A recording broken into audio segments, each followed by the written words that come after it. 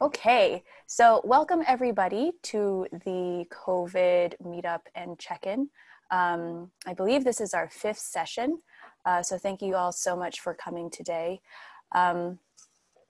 We are actually, we're actually going to start with our 3 deep breaths. This has been a nice routine that we've had for these check-ins, and we're going to add a little something extra today.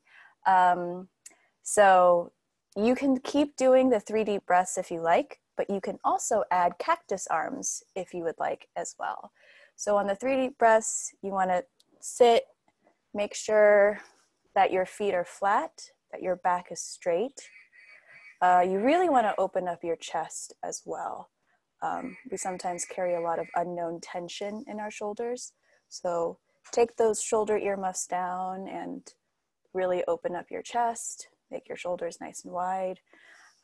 Ground yourself into whatever you're sitting on. Maybe it's the floor, maybe it's a chair. And when you're doing the breaths, if you would like to add the cactus arms, you're just going to extend your arms straight up when you breathe in, over your head. And then when you breathe out, you bend your arms into 45-degree angles, 90-degree angles, not 45. And you make it like a cactus. So you breathe in, your arms go up. You breathe out, your arms go down into cactus arms. So we'll do 3 deep breaths. So breathe in and out. Breathe in and out. Breathe in and out. So feel free to become a cactus whenever you like. It's a nice way to stretch out your body, kind of loosen up your back, and take a little bit of a break. So for today's agenda, we actually wanted to spend a lot of it talking, having you all discuss with each other about plans for the future. And especially with the governor and him announcing the reopening of Montana, I'm sure we're all thinking about what this is going to look like for our libraries. So we've divided things up into these 6 different sections. And I figured we could spend, maybe 7 or 8 minutes on each topic for us to talk about it in depth. I am going to keep a timer just to make sure that we're able to hit all of these topics. And then we're also going to have a couple of updates within each topic. But please be ready to share, to ask any questions that you have regarding these topics, and to jump in, whether it's unmuting yourself or through the chat box with your thoughts and ideas. I did also want to mention, obviously the chat box today is going to be full of really great contributions, but we also thought it might be good to start capturing this in some place less ephemeral. So we've actually started discussion threads in the MSL forum on these different topics here, which are the same ones for today's discussion, but there's also one for lessons learned. So things that, if this ever happens again, we'll definitely do, definitely not do, and whatever we've learned. So I've included a link here, and let me actually show you really quickly what this looks like. And it links to all of these discussion topics here. But in case you don't know how to get there, I can also show you on the MSL help desk. There's a tab up here called Community. And if you click on that, it takes you to the forums. So all of these discussion threads are in the Library Program Resources forum. But if you go over to the side here, you can see sticky posts. And you can see all of the discussion tabs here. And if you click on more, that will actually take you to all of the COVID library discussion threads. So anything that you're willing to share with your fellow librarians, any questions that you have, really anything, that would be helpful, please do feel free to share it in here, comment, post, and you guys will be able to share that information with each other. So let me go back to my PowerPoint.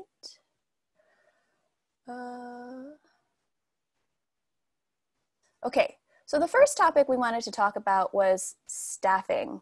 And for those of you who are reopened, are in the process of reopening, or thinking about reopening, what are you guys doing in terms of staffing and how are you handling that? Here are some general questions about this.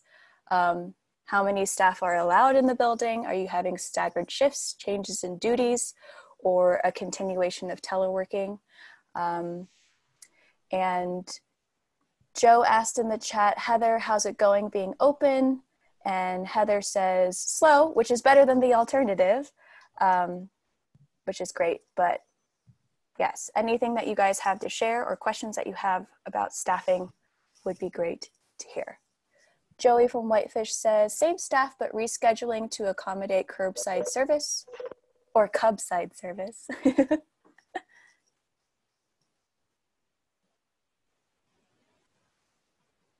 Can you hear me? Yes. This is Heather.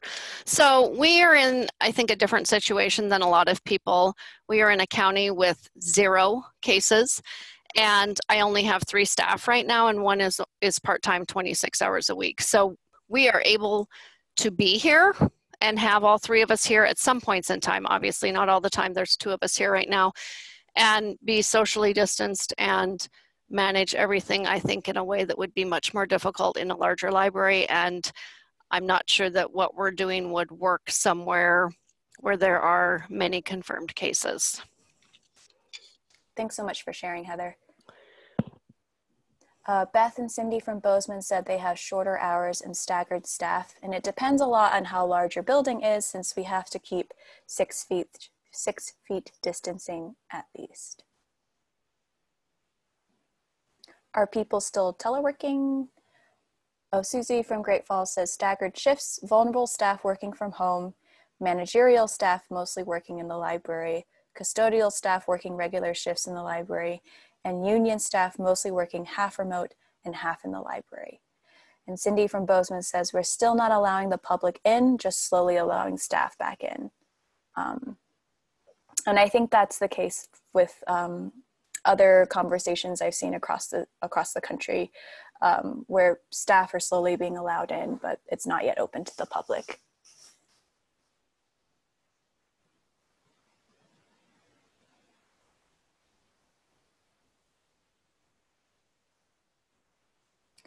Christine from Plains said, no more than 2 staff members, curbside service. We put a card out with the items ready for pickup. They are available 3 hours from Monday to Thursday and still working remotely as well. And state library staff are still working remotely. I believe until we enter phase 2, I think that's when we'll probably start talking about not working remotely, but.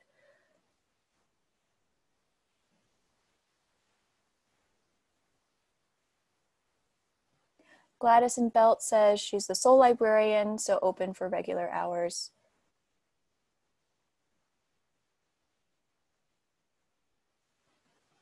Michelle in West Yellowstone said, we've been doing curbside pickup for 2 weeks, quarantining returned books for 9 days, which has worked well. We will open next Tuesday to the public with social distance and cleaning, and they've removed all children's toys, which is a good consideration. Joey says staff is in the building part-time and working remotely to fill scheduled hours. Kara asks, how many of you have staff impacted by the school closures, and have you had to make staffing changes to accommodate those closures? I believe Helena just announced that they won't be returning to school and the rest of the semester will be done online. I think some other areas have also announced that. Forsyth is going to continue online only.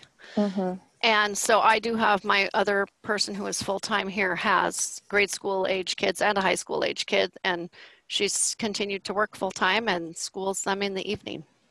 Okay, great. Thanks, Heather. Martha from Imagine If said, Imagine If will start curbside on May 4th, still working out logistics, opening for limited in-person service on May 18th, and some staff will continue to telework. Christine from Plains said Plains also, and I'm guessing that's for, not sure if that's to Martha's comment or to Joey's comment. Sydney is closed with remote learning for the year. Billings schools will not be going back to school. Bozeman schools are closed for the rest of the school year. Susie from Great Falls says one staff is working part-time due to childcare. Joey said we won't be opening to the public, so the fact that school's closed for the rest of the year hasn't impacted Whitefish. Kit says we are still inventorying staff to see who can come back.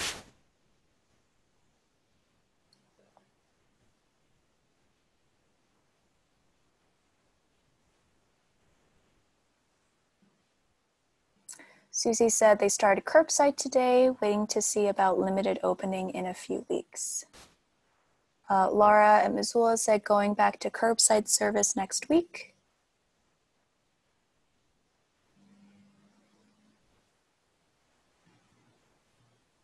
Okay, any other comments about staffing? Jackie said, oh, sorry. This is Gavin in Billings. We allow 10 staff working at one time, all socially distanced. We start curbside pickup on May 4th. We plan to stay in teleworking during phase 1 and phase 2.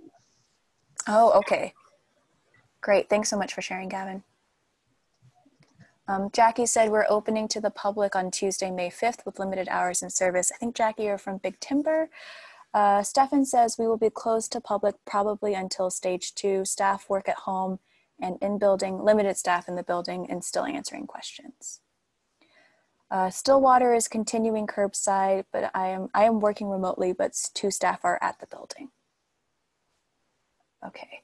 Val from Chinook, we've done curbside since March 26th. We are both working and will open to the public Monday, May 4th with restrictions. We have a handful of staff out at least part-time caring for children who are out of school. And yes, Connie, notes will be available, yes.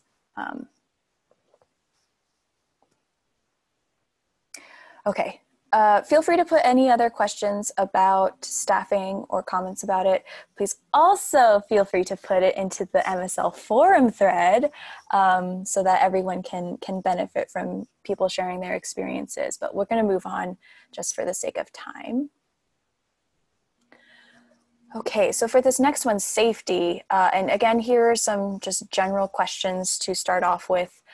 Safety precautions that you are taking, cleaning schedules and PPE requirements.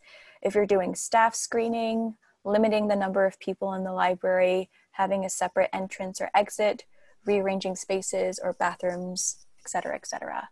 So any comments on processes or precautions you all have put into place, please feel free to put in the chat box or unmute yourself as well.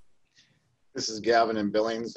Yeah, we have looking at installing plexiglass, also floor markings to control flow of traffic, who can go where. We do have new cleaning schedules for the overall building, but also within the department, still restrictions on the toys and whatnot. Obviously, we're not open yet. PPE requirements, gloves and masks are mandated to be in the building. We are not taking temperature monitoring. We are still requiring self-report. That was through human resources. When we do open in a phase 3, we will look at limited capacity. We average about 1,500 people a day in the building, so we're gonna have to figure that out. Right now, we have not done any separate entrances or exits or rearranged space in the way of bathrooms. However, we are looking at modifying our cafe, our friends in the library area, and then also who has access back into the administration areas, which is where also most of my staff offices are located.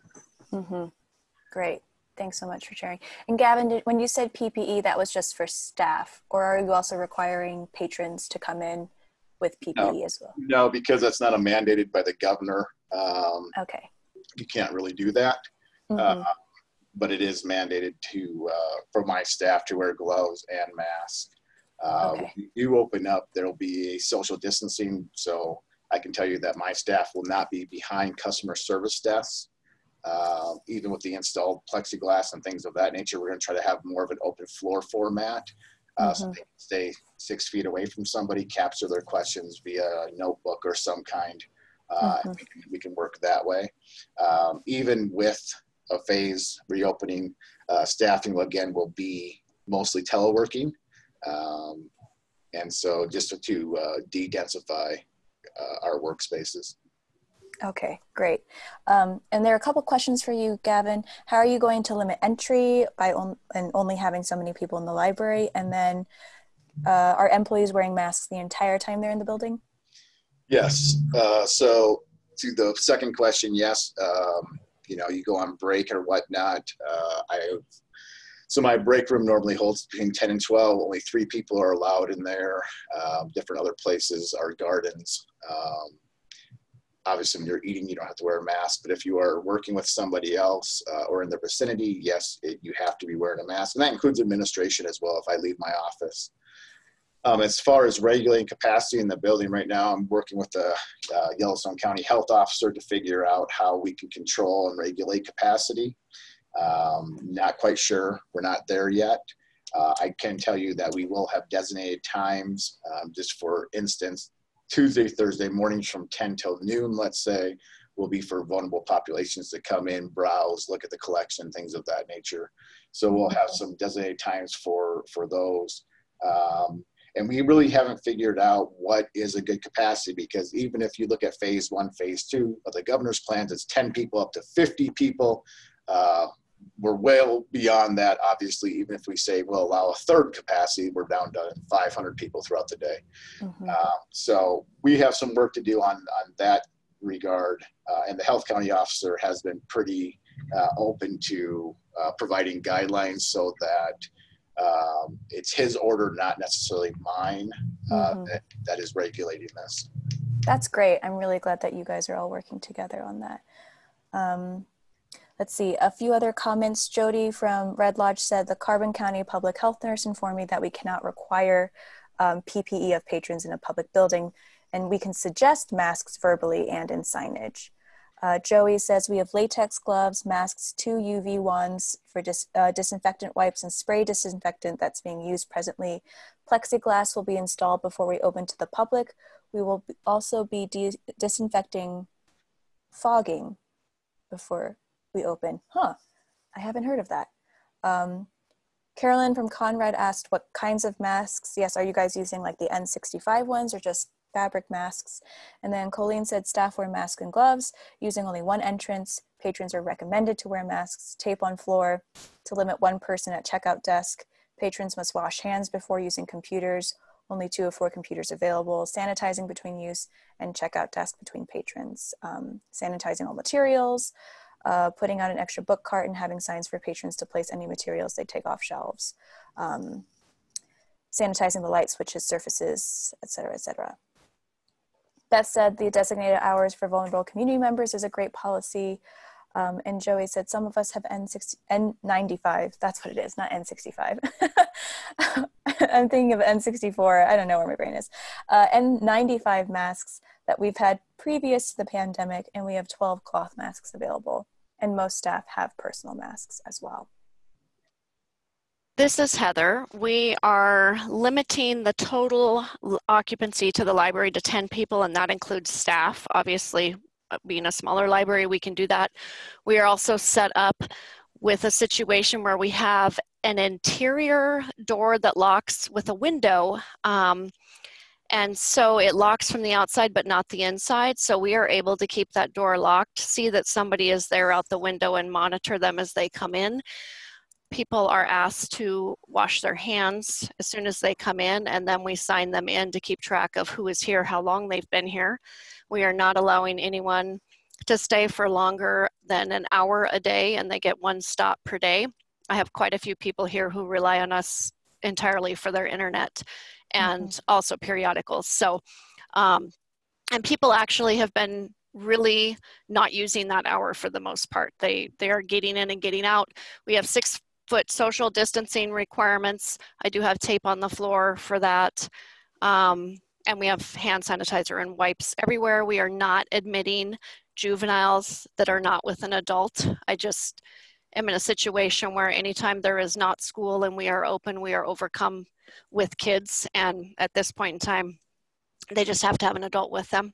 And we are not masking or requiring masks. We have no cases in our county, and most people here are not wearing masks. So that has not been a requirement that we have gone to. Interestingly, we were told Thursday afternoon to open the libraries on Monday, and our courthouse is not open yet. So we're kind of in an interesting situation. I'm not sure people even realize that we are open, so it's been pretty slow, but that has been fine with me. Mm-hmm. Great, thanks so much for sharing, Heather. Gladys from Belt says, County Commissioners told me to limit people to 10 people at once for 10 minutes each. Clorox wipes and hand sanitizer is out for use, and they removed chairs at every other computer station, and no plexiglass because of configuration. Connie asked, what are your general quarantine time periods for hardcover materials? Susan from Bozeman said 72 hours, and Kara said that seems to be the standard. In Harlem, we've put away all toys, puzzles, puppets, etc., etc. Carolyn said, we were told to open, we said no. Jody says, be mindful that if patrons are washing their hands, the sink and soap dispenser will need to be sanitized after every use. In my conversation with our public health nurse, she said we could close the restrooms to the public and recommended that we do. We will rely on hand sanitizer, liquid, and wipes. Cindy asked, how can we close public bathrooms? This is Heather. If I could add one more thing, we are using this as a learning opportunity or an educational opportunity, I guess, for our patrons just in hygiene in general. And we have wipes outside the door, and they are expected to wipe everything down every time they use the restroom. And then, of course, the staff is doing that regularly as well. We're trying to use this as an opportunity to educate. Great. Thanks so much, Heather. Connie says, I'm concerned that we libraries are not getting consistent guidelines or advice specific to libraries. Beth says, truth.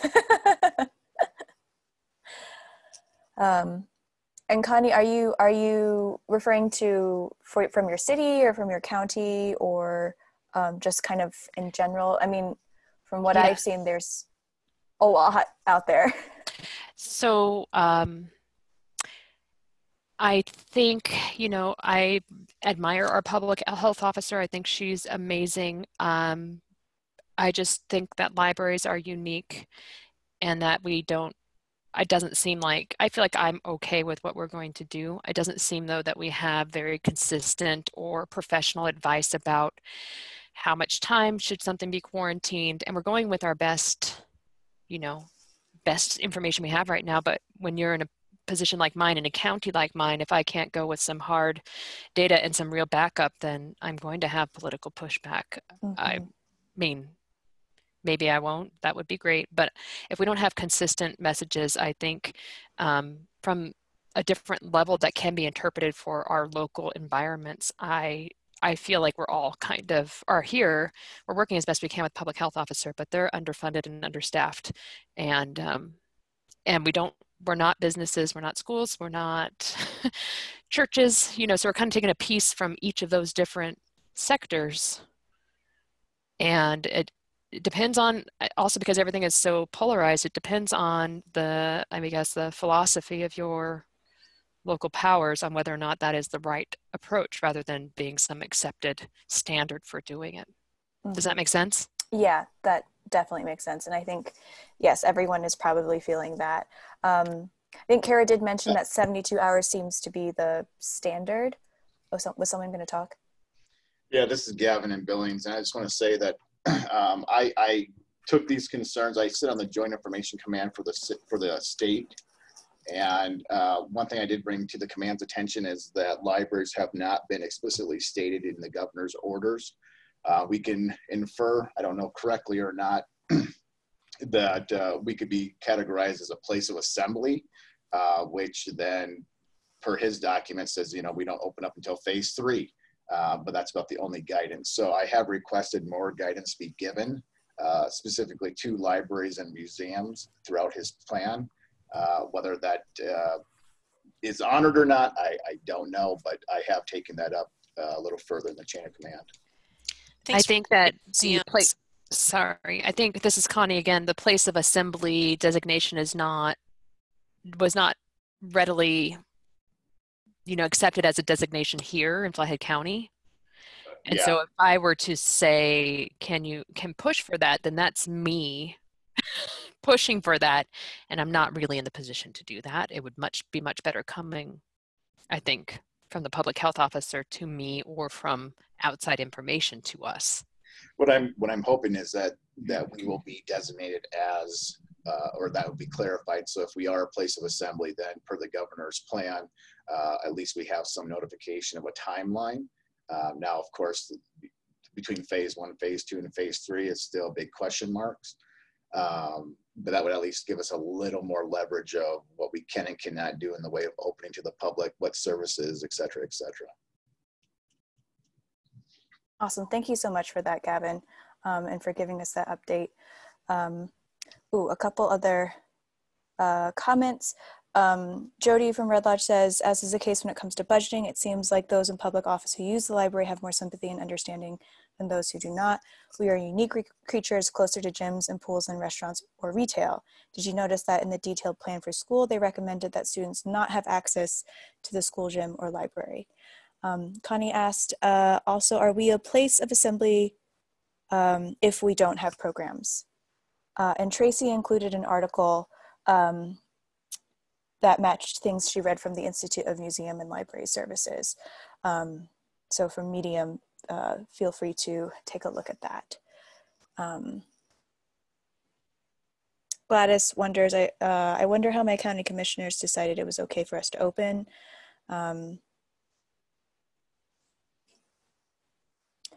And yeah, in the interest of time, we will move on ahead, but again, please do comment and put things into those discussion threads, because, I think the more that we can coordinate, maybe we can sort of help with that potential blowback, Connie, that you were saying, if we all sort of gather around these certain standards, which I know would be a lot better if there was someone who could say, like, scientifically with proven evidence it's this way, but the more that we all communicate with each other, I think the easier it will be for us to kind of decide as a group what might work best. Okay, so for the next topic, communication and PR, and how are you all communicating to the public, and how are you letting them know that you're open or reopening, or how things are changing? What signage do you have, like physical signage do you have in your library? If you have anything you are willing to share, feel free to let us know. Social media posts or presence and communication with local officials or organizations, please do feel free to share. And Tracy mentioned the governor has been focusing on giving a lot of local control. Heather says flyer on the door, radio show, newspaper articles, social media posts, and the website. Sorry, was someone going to talk? Yeah, this is Abby in Polson, and I just wanted to address what Tracy wrote, and I appreciate what the governor's doing, but for us, we're a district, and so there isn't anybody telling us what to do. And frankly, I mean, we have gotten some pushback, not a lot, but we have gotten some for staying closed. And I do think it would be amazing if we could have a single voice come out and say, this is at least where libraries fall in the plan. I was really disappointed to see that libraries were not specifically named. So I think that would be helpful if we could do that. That's great feedback, Abby. I'll visit with Jenny and kind of mention to her that maybe if we could at least provide guidance on where you fall. I know she has kind of felt strongly just because she works with so many of the libraries around the state and knows that the situations are different. She's been really reluctant to kind of have like, this is the statewide, how it should be done. Because she is mindful of ways that can cause harm just because of unintended consequences. But it would if it would help you to kind of say, okay, if you review schools or if you review businesses, that's going to be what you need to do. We can do that. I know she has come out saying if you do plan on reopening, you must follow the governor's guidance of the social distancing, being able to regularly clean, having hand sanitizers and other cleaners available for people to use. And then she sent me something I had not seen that went into the phased plans. And I mean, the governor actually talks about businesses being able to kind of monitor their employees and make sure that they don't have symptoms of COVID-19. And so I think if you can do those things safely, then it's okay to open. And I think she's been more focused on that than saying, this is where you fall, or this is what part of the governor's plan you should look at. But let me visit with her. And I kind of had a chance to finally study that document today and just kind of see where libraries might fall. Great, thanks so much, Tracy. A few more comments. Rhea from Stillwater, we've been very active on social media and have also been sharing information through the local newspaper. Colleen says Facebook, website, newspaper column, signs on doors, signs for patrons about placing cart materials on a book cart, not back on the shelves. Pam says, I think it does depend on your library and community size. There will be differences. Joey says, Facebook, website, email lists. We have not advertised in the papers because we do not want to be overwhelmed until we have a handle on our curbside service and book drop. And Jody said, I found the OSHA statistic Joe shared last week to be helpful in discussing with my board and others the need to remain closed to the public at this time. Gladys said there's a neon open sign, a Facebook announcement, school reader board, and a sign at the post office. And Martha said social media, print and online news, radio, TV, door signs, and our website.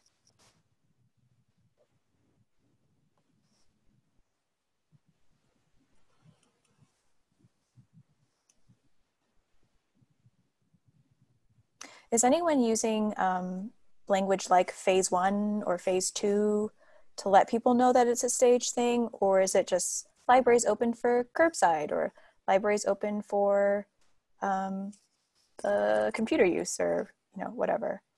Val says we are. So you're using the phase 1, phase 2. Colleen also said yes. Dylan says that they're in phase 1. Connie says they've been referencing the governor's plan and have stages. Okay.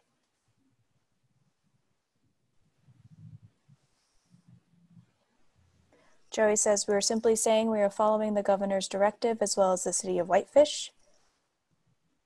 Martha says we've deliberately not said anything about phases. Our phases differ from the governor's and don't want to confuse. Heather says we're doing something similar to Whitefish.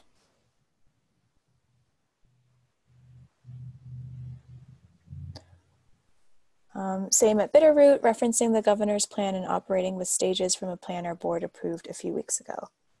That's great. Jody says governor's reopening plan confused some of our community who refer to May 4th, the date for restaurants and bars, as phase 2. I will avoid the word phase and instead use stage or something similar. Jackie said definitely phase 1 and stages that can change at any time. No meeting use in phase 1. Cindy said phases are helpful internally, but I do think they tend to confuse patrons. They want to know when they can put on holds and when they can come back. I fear that mentioning phases will bring up more questions. Beth says, phasers on stun. I found them confusing. Reyes said, we have not specifically used phases, but the county has an in reporting statuses for all county offices. This is Susan in Bozeman, and we're using stages internally, and we'll probably use that language to some extent with the public, but I know we're part of the City of Bozeman recovery plan, and so the city is adhering to the governor's order, and the city plan that they're building, including the library, is referring to everything in terms of phases. So I think we might be just a little different in that that language of phase has already been put out in the public here locally quite a bit. Awesome. Thank you so much, Susan. I did just drop into the chat box the link to the discussion threads on the MSL community forum. So if you'd like to start contributing this in there, please do feel free to. We will be moving on just so we can get to the next topics, but please continue to share and put questions and comments. So the next thing to talk about is collections. A big thing that's been mentioned already so far is curbside. Are you doing this and how? So how long are you quarantining materials for? How long are the loan periods? Anything regarding curbside would be great. There's going to be a quick update from Kara as well about courier and deliveries. From what I've heard, a lot of people have just decided to not worry about fines at the moment, but if you are, how are you handling money? And then doing returns and checkouts as well.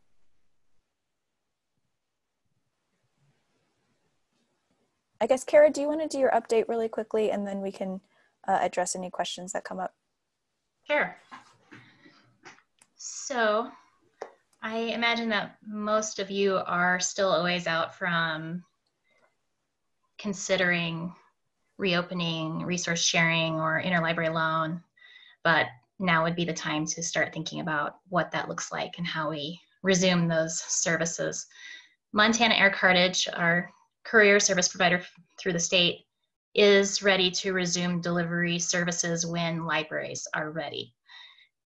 And so we will continue to be in communication with them as libraries decide within sharing groups or for interlibrary loan purposes that they are ready to resume delivery. I reviewed recommendations, which are all linked from Amelia's COVID page, the KB page, Resources for Libraries. I looked at recommendations from the Centers for Disease Control, the Institute of Museum and Library Services, the Northeast Document Conservation Center, and several other state library agencies to see what they recommended in regards to sharing materials, bringing materials back into the library, and safely preparing them for redistribution to other patrons. And so I had a few questions for you and also a few observations from my readings. I think that it would be prudent to assume that anybody you interact with at the library could be a carrier, because they may not be showing symptoms, but they could still have the virus, and data suggests that people could be spreading the virus several days before they ever show symptoms, if they do show symptoms, and it seems like a lot of people may not. So we should be very careful interacting with anybody, which may include the delivery driver. But the good thing about the materials handling is that data suggests that materials in and of themselves present a relatively low risk. And I wanted to put a link in the chat here, which is a nice summary of the webinar that the IMLS coordinated with the CDC a couple of weeks ago at the end of, well, I guess it was nearly a month ago now, at the end of March, regarding how to handle materials and put them through quarantine. And with materials delivery, there are a few things that we would need to consider in addition to just getting things around. You're going to need extra time and extra space in general. And you have to ask yourself if you're really ready to take on those responsibilities, you have the resources to sustain this activity throughout the duration of the pandemic, however it may last. The first question I wanted to ask is, do you have the physical space available to quarantine materials in addition to bringing in your deliveries? Do you have a meeting room or a table or a shelf where you could set things aside? And it does seem that 72 hours is thought to be sufficient. The virus is thought to live on cardboard and paper for about 24 hours and on plastic for upwards of 72 hours. And you're probably not circulating anything that's metal, but anything that has metal in it, the virus could live on that for potentially up to 5 days. So 72 hours is probably a pretty good standard for quarantine of most library materials that would circulate. So if you are considering resuming ILL, then you'd want to factor that into, if you're sharing something out, it's going to be at least 3 days on either end of that delivery, where something's going to have to be set aside for a while before it's safe to send out. Do you have space for the driver to drop off items in a low contact or no contact manner? Do you have the personal protective equipment that was addressed earlier that materials handlers can use throughout the duration of the pandemic? And do they have a documented process where they can process those materials and not be multitasking? Because if they're wearing the gloves to process materials, they probably shouldn't be doing anything else at the same time. And we also talked about staffing, and staggering staffing for that task is a possibility that might help to alleviate some of your space concerns as well.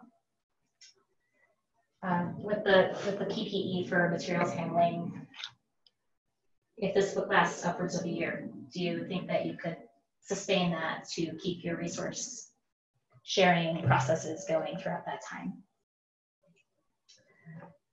The Northeast Document Conservation Center had some recommendations about actually cleaning materials, and this is, of course, more oriented towards preservation of materials, but still, they said that liquid disinfectants like Clorox might be harmful to your materials. So use that sparingly, if at all. Of course, putting it in quarantine is the best and cheapest disinfectant, and you're probably okay if you just simply set it aside for 3 days. And UV wands were not particularly recommended because they are time intensive. It takes about 40 minutes by their estimation to kill bacteria on surfaces, and it would have to be a pretty thorough cleaning. So all that to say that the quarantine in and of itself should do the job of degrading that virus to the extent that you can feel safe putting it back in. Touching on the communication piece that was addressed earlier, do your patrons know that they will probably need to wait a few extra days to receive materials once you resume ILL and resource sharing? And do you have a plan to safely distribute those materials to patrons? Can you eliminate touch points like holds pickup? Is there a way to eliminate the need for staff to mediate that holds pickup if that's currently a practice that you have in place? Can you put holds in an entryway, or some people mentioned putting a book cart outside where they can come pick up their items? Prop open the door so people don't have to touch the door and things like that. Anything where they're not having to touch surfaces in the library or interact with staff for the safety of your staff and patrons. And then my final questions for you are actually about collection development and how that touches on your need for resource sharing. How is the pandemic changing your plans for collection development so far this year? Do you plan to shift any of your collection development funds more towards digital or towards outreach to communities that do not have access to internet and digital services? And do you need to adjust your circulation policies to reflect any of those changes? And if so, how do you need to do that? And is there anything that we can do to support those changes? And overall, what concerns do you have about your library's collections and resource sharing plans? And what ideas do you have? This is Gavin again. Right now, we have stopped all ordering. In fact, we stopped it about a month ago, just because of uncertainty of dissemination of the virus through the different warehouses and what have you. We have been strategizing as a management team of just the concept that public trust is going to be something that we're going to have to grow again, not only in the libraries as physical traffic, but people are going to say, who had this material before? So of course, all the cleaning protocols.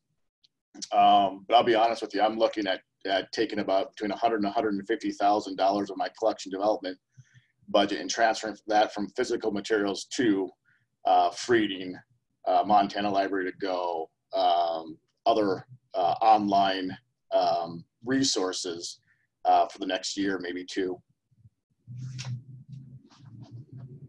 Thanks so much, Gavin, for sharing. There have been a couple of comments through the chat box about curbside and starting that. Some people have mentioned that they have been putting materials into meeting rooms since they're not using it for programming or in the breezeway. Abby mentioned we've always used a mixture of dish soap and water to spray on jackets and cases and wipe them off. We plan to quarantine and then clean as we usually would using that solution. It won't kill the virus, but it will clean off any dirt or dust. Excuse me. Cindy said, since we allow patrons to put books on hold, I think we need to continue to purchase high interest and popular titles for both adults and kids. I would guess we quarantine these when they arrive. And Jessica says, we bag items and then notify patrons they have items outside. We also use our meeting room for weekly quarantine. For some of the curbside comments, staff is gloved, pulling and checking out holds and bagging materials. Books can be put in the drop box and those are collected, disinfected, and quarantined for at least 72 hours. No money exchange or courier. Jody asked, has anyone come up with a catchy name for no contact pickup of materials? They're planning on implementing that in coming weeks, and it feels slightly different than curbside, which to me implies that the patron would be handed something through the door of the library or through their car window. So instead, they'll be grabbing it from the shelf outside the library. And Abby did share a link about starting curbside. So details are on their website, which she shared the link for, and they're also quarantining for 72 hours.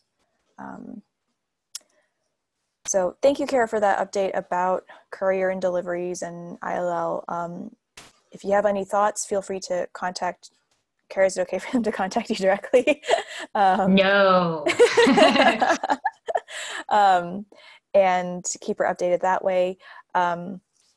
We will go ahead and move on so that we can try and reach other things. I'm just guessing this meeting might go a little bit longer than an hour, so if you have to leave at 4, feel free to. We will record this and you can listen to what you missed later on. So for this section, we have automated systems, and the Montana Shared Catalog actually has a few updates. So do you guys want to do that update first, and then we can discuss as a group?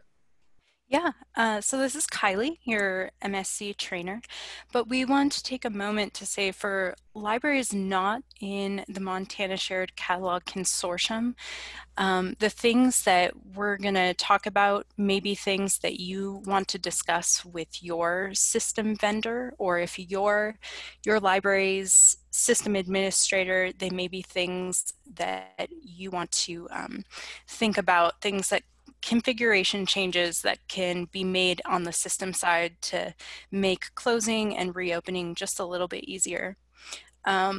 We have those ideas listed for our shared catalog libraries, but again, these ideas could apply to anyone. So this article is available in our knowledge base.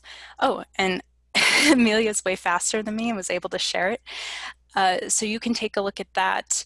It talks about our services for closing and reopening. There's also a section on specific questions that we want you to answer when you open a ticket, making a request, because there are things that we're going to want to know. And it's also interrelated that it just helps for us to get as much context as possible. So this is things like, are you going to be including branches in your request for changes in services?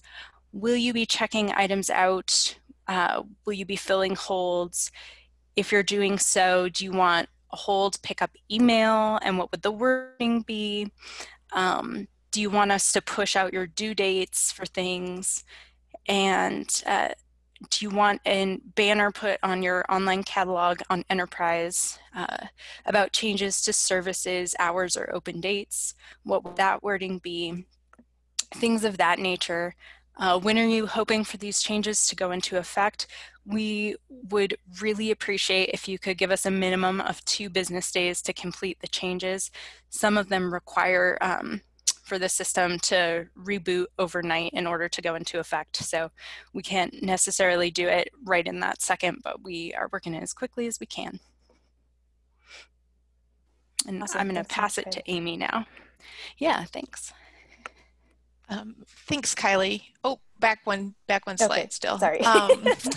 So we have switched. We have switched from the survey that we were using before to having libraries go back to opening tickets because the reopening plans tend to be more individualized than the closing plans. But just a couple of things about the system configuration. For the sharing groups, the courier side of that is one side, but we have siloed all of the libraries, which means that we've moved you sort of out of the sharing groups. And if you're allowing patrons to place holds, holds will only be placed and trapped on your local items. We are scheduling some meetings with the sharing group members to talk through various issues. Those will be happening in the coming weeks. But in terms of unsiloing in the system, the groups need to silo or unsilo as a whole because of the way grouping works. So we'll recommend that you will all remain siloed in the system for hold placing until all the libraries in the group are fully operational. You sort of can't unsilo just the people who are open, because as things move through the system, they would get theoretically stranded at those non-open libraries. And then for overdue notices, we suspended all notices during the shelter-in-place order.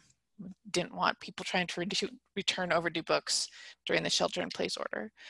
But notices rely on a fairly complex combination of dates and notice counts and other settings, so they can't necessarily just be turned back on when you're ready to be open. They have to be edited and reconfigured a bit. So we are taking this opportunity, since they're all off, to resolve some recurring issues with notice configuration in the system. So we'll be working with every library individual as they reopen to go over your options and configuration for those notices being turned back on. But they are still turned off for everyone right now. And that's just overdue notices. Hold pickup notices are a completely separate thing. So if you have questions about either of those things, or if you are reopening and need things from us and haven't talked to us yet, please open a ticket. Awesome. Thanks, Amy. And then I am turning it over to Rebecca. All right. First, I wanted to mention that back on April 15th, we updated our online catalog server, and that's Enterprise. And that allowed us to add a number of accessibility features for our users that are navigating the catalog, either using their keyboard or perhaps a screen reader. The update also included mobile templates, which will make your catalog more user-friendly for patrons that might be accessing the website using a broad range of different devices. This was really timely because as more people are at home, they're accessing the site using their smartphone instead of browsing from the library on a traditional computer. I wanted to mention, and this is related to what Amelia brought up earlier about communication and PR. As a public online catalog, Enterprise is a great way to let your readers know about changes to your service model or your hours. And we're happy to place informational banners on your online catalog. We can change those at any time. Just open a ticket so we know which wording to use. And please feel free as your situation changes to let us know how we should update that wording. Finally, we configured online registration so that users can apply for digital cards via Enterprise. The card has no physical borrowing privileges, but it can be used with Montana Library to Go and other e-content vendors if you've arranged for that. Since adding the digital card application to our default Enterprise page, we've welcomed over 1,200 new borrowers. You can see on this graph here that we experienced a spike in registrations just after the governor's stay-at-home directive, but we're continuing to see over 100 new registrations a week. And you can access this particular dashboard as well as some other related reports from Blue Cloud Analytics. Once you log in, you can go to the user reports folder, and these reports can be filtered by your library or your library and its branches. We're also exploring a way to add a statistical category to the online cards that have been added during the COVID-19 pandemic so that we can track what happens to these users after libraries reopen. For example, we're curious to see if these users become permanent borrowers. And my thought is that we will share all this information with you via Blue Cloud Analytics. Awesome. Thanks, Rebecca. That's super cool to see the number of registrations with the digital card. Thanks for sharing that information with us.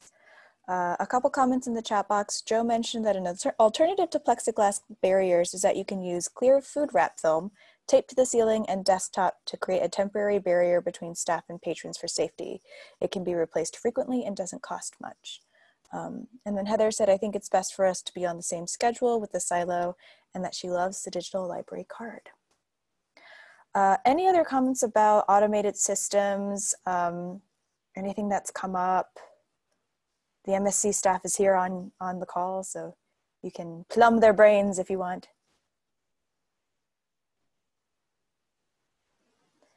Okay, we are going to move on ahead. It is 4 o'clock, so if you do need to head out, feel free to, but we're going to keep on going for anyone who still has the time. This next topic is programming and technology. Joe, there's a quick census update that I believe you were going to give. Very, very quick. Just in case you have not heard, data collection for the 2020 census has now been extended to the end of October. And we didn't do any of the public events that we were hoping to do in April, obviously. So our census champions are continuing to meet. We're actually scheduling monthly meetings now. And we are going to be sending out materials to libraries from the Census and Economic Information Center and some posters from the State Library in the next couple weeks to all of our census champion libraries. And if you are not a census, you don't have a person designated at your library, but you still want to get materials, then you just need to let me know in the next week or so that I can make sure to add you to the list. So those things will be coming through regular old mail. I think that's all I have for census. Just get out there and get people to complete their census. Anything you can do in terms of social media, using your influence to get people to complete that form would be just great. And if you have any questions about the census, you can contact me and I'd be happy to do what I can to find an answer for you. Awesome, thanks so much, Joe. And we dropped into the chat box a link to the census page on the MSL website, which is also linked here on this slide. So for programming, just talking about meeting room policies, which have come up already. A lot of you have mentioned that you're not having those open to people. Cleaning computers or computer policies in general, make and take programs, any of the virtual programming that you'd like to share. Is anyone considering in-person program options? Probably for later on. And then there's also a link here for online digital literacy offerings, which let me grab that link and I will stick it into the chat box as well. This is Gavin in Billings again. We are not planning on doing any type of physical programming throughout the summer. In fact, all of our summer reading and everything else has been converted to an online format only. Great, thanks so much for sharing, Gavin.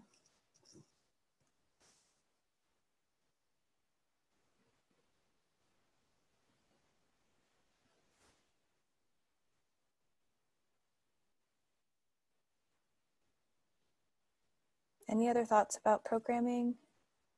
Joey says, summer reading will be online. Mary Drew is working on this right now. Carmen says, we're starting an online yoga Nidra eye rest meditation program on Monday. That's super cool.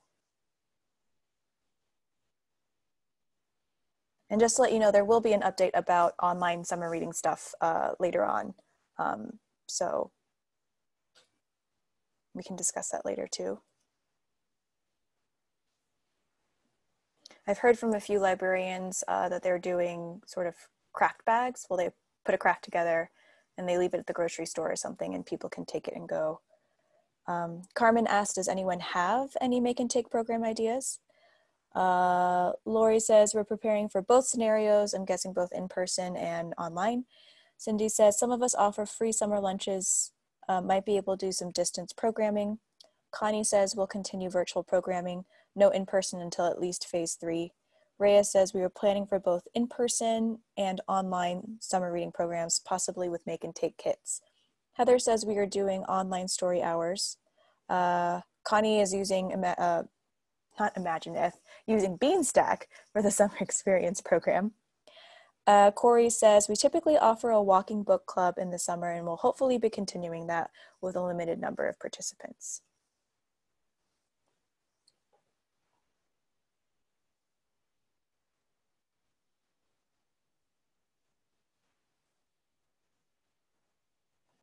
Connie says, a partnership with the Art Center and Museum to provide emergency art kits with curated content from Creative Bug to emergency children in emergency shelters. That's great. And Jody shared a link from ALCS, virtual programming and patron privacy.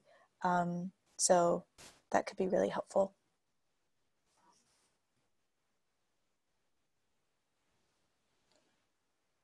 Oh, children are separate from emergency shelter, two different things. Okay, thanks for clarifying, Connie.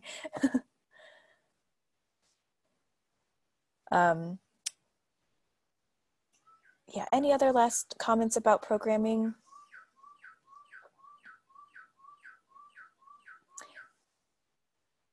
Early literacy kits, which is great. And if anyone does have ideas about make and take programs, please do feel free to share that in the chat box. Carmen had asked about that earlier. Please do feel free to put that into the MSL forum as well. Okay, and Jody says, I'm hoping to have offerings for offline activities that can be done outside or at home. So yeah, that's great. Just to move on, a quick thing about computers and technology.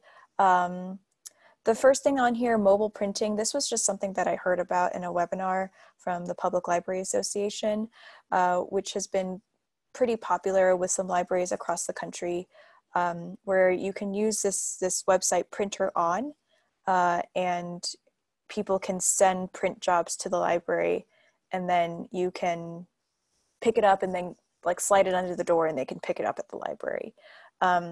So that might be a program you can think about. And then there are a variety of other programs that were mentioned at that webinar too, such as providing Wi-Fi at grocery stores, museums, other places that people are still gathering at. So that might be another option for some of you who might have bookmobiles and mobile hotspots. That's maybe something you can do. And then here are a bunch of resources. I think Suzanne was going to chat about some of these. Definitely E-rate. It's Suzanne. I had to put a plug in. I just couldn't resist. But these are some things that you might have heard about if you're looking for ways to help people with affordable access to technology. And Lifeline program's been around for a little while. It's a USAC program. The same people who bring you E-rate and Rural Health also bring you Lifeline program. I was wondering why I hadn't heard a whole lot about it recently, and largely because when I looked it up to see exactly what was on offer in Montana, it's like, in theory, it offers you a $9.25 a month discount on landline, mobile, or broadband, landline, mobile, or broadband services. For Montana, it was just landline or mobile, and for those of you who live in areas that are covered by Niemont or Triangle, it might help you with the mobile. It doesn't help any of the rest of us, however, and I don't know how many people were looking for landline support. There was no broadband providers that were available in Montana, but it could be helpful for somebody who qualifies, and if you know somebody who can use it, by all means, put in. I don't know anything about the complexity of the program and whether or not you have to jump through all kinds of hoops, but it's out there, might be helpful. Everyone On is a website that just kind of pools together resources, and they provide information access to low-cost internet and refurbished computers. And so when I looked it up, for most of these, you have to qualify in some ways. You have to meet certain poverty criteria and come up with proof on it. When I did a little search, for me, it came up with basically the Spectrum offerings in this area, which, you know, at least that's broadband. It's good broadband, but it's pretty much across the board to people, who have kids who qualify for that now for a temporary basis. And there are some refurbished computers that are available. There aren't a whole lot available right now. And I believe this is PCs to People is the program that they direct you to. As you might imagine, they've kind of been wiped out by a lot of their stuff lately. So they don't have any laptops available, but there are some desktops. So somebody might be able to use that as well. I'm assuming most of you know about TechSoup, both for the discounted software. They also provide access to some refurbished hardware. But this is to libraries and nonprofits, not to individuals. And like I said, I couldn't resist putting in a little thing for E-Rate, my favorite program that's gotten a bad rap. But I think one of the things that I've certainly learned over this time is just how important bandwidth is, as everything's moved online and all of our meetings are moving online. And I would really like to see so many libraries boost up their bandwidth. And E-Rate is the game in town as far as providing ongoing subsidies. They do it both for internet services. They also provide discounts on hardware that can improve your wireless capabilities. And they will also help pay for fiber build-outs. So today was the last day to file the final form for 2020. So if you were thinking about for this year, you're too late. It's not too hard. It's not too early to start planning for next year, however. And so if this is something you want to look into as you're moving into the 100 meg realm for your small library or into gig service for your larger library, talk to me and I'll help get you started. So that's all I have to say on that. Awesome. Thank you so much, Suzanne. Any other thoughts about computers, technology, or even just helpful resources that you all have found? Anything like that? Has anybody else found some great places to find refurbished hardware and, to help out people? Because we're coming up with some hot spots, but people may need equipment to get on and use those. So yeah, for sure.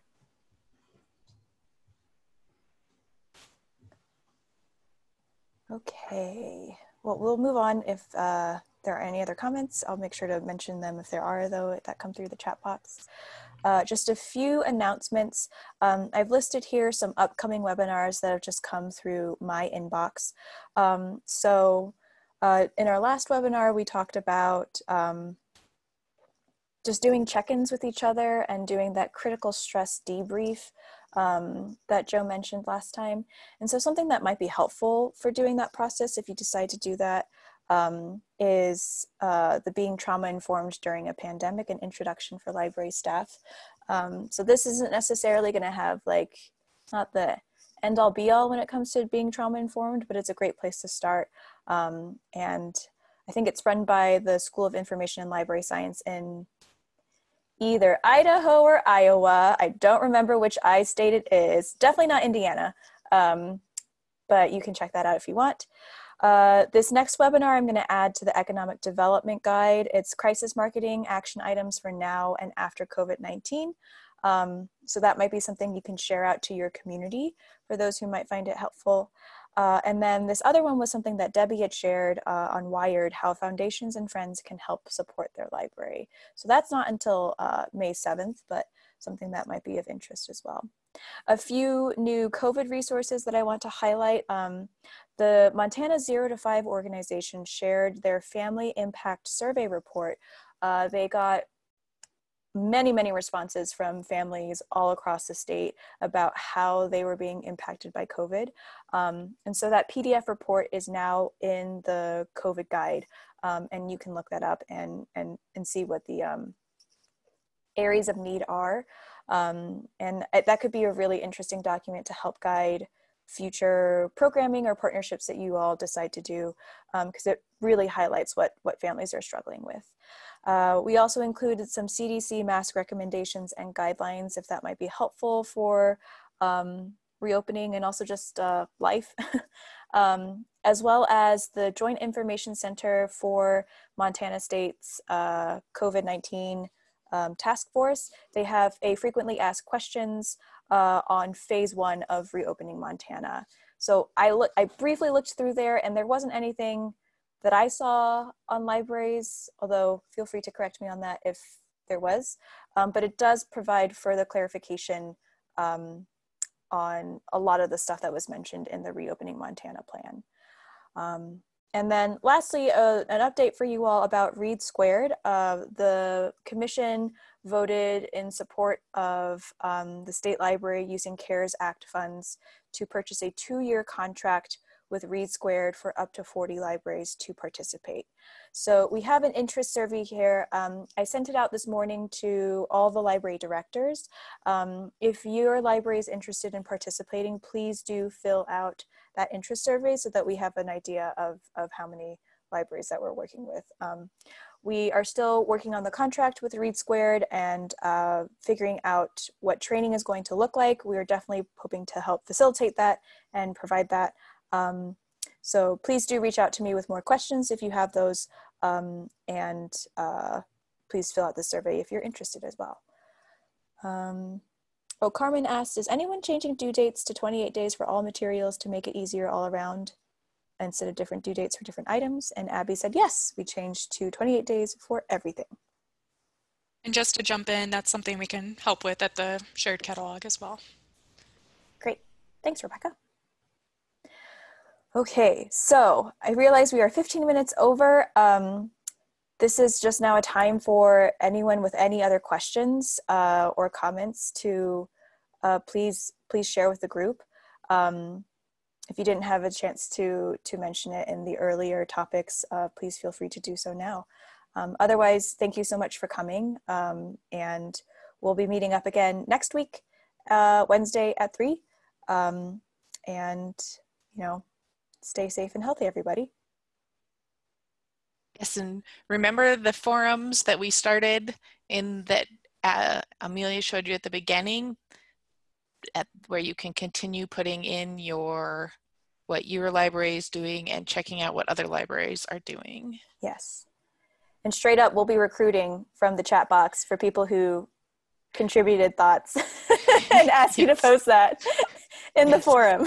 I dared Amelia this morning, we were talking about it. I was like, let's see how many times you can mention the forums threads in the webinar. She did really well. I aim to please.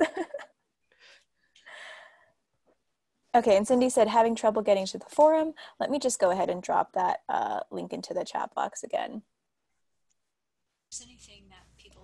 So here is, Cindy, here is the list, or the link to the list of all the COVID library discussion threads. So you can go through and pick. You will have to, in order to comment, you'll have to make an account, but anyone can view. So, but the forum is a hip and hopping place, so everyone should make an account and participate. It's a party up in there. And if you have an account and then open a ticket, you can look up your ticket later and recheck out the answer. Yeah. Infinite possibilities. And then if there, this is Tracy, and I just wondered for next week, is there any topic that people want us to cover? If you are still here and want to drop a little note in the chat box, that'd be great. So we make sure we get you what you need. And I will go ahead and stop the recording for now. The return.